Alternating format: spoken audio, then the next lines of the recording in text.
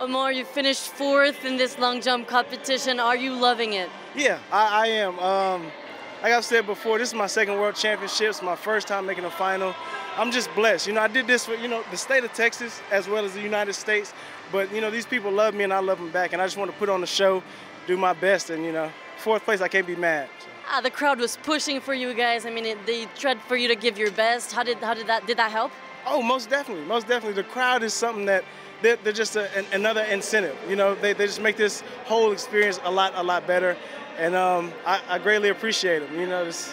I'm just happy I'm elated right now. We're extremely happy for you, Omar, and can't wait for you in Rio. Thank you. I appreciate it. It's going up. It's going to be better.